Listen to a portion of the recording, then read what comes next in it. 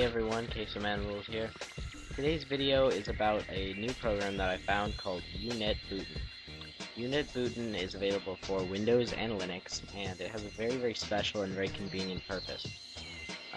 If you download this, which you can get from if you open up your internet browser, all you have to do is enter in this simple URL, or you can just go to the link in the description at your right. Go to your address bar and type in unetbootin.sourceforge.net.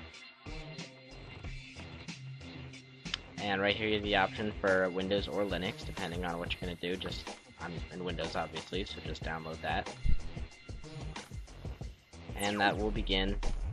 Won't take too long. And when you're done, you'll end up with this single standalone exe. So if you open up the executable, you get these options right here. You have the ability to select any pretty much Linux distribution that you want. There's so many in here. And you can also select the version afterwards.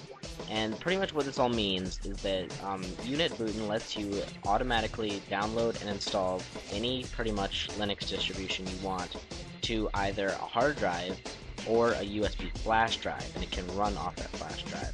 This is very useful and very simple at the same time.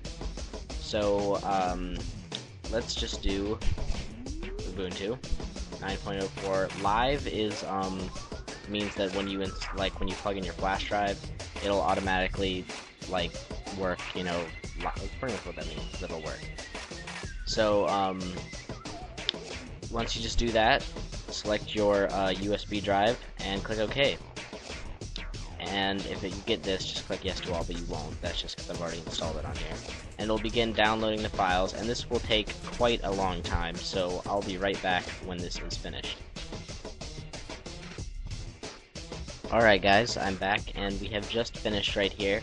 It finished downloading the files, and then it immediately extracted and copied them all on there, which did not take long, installed the bootloader, and now it's finished.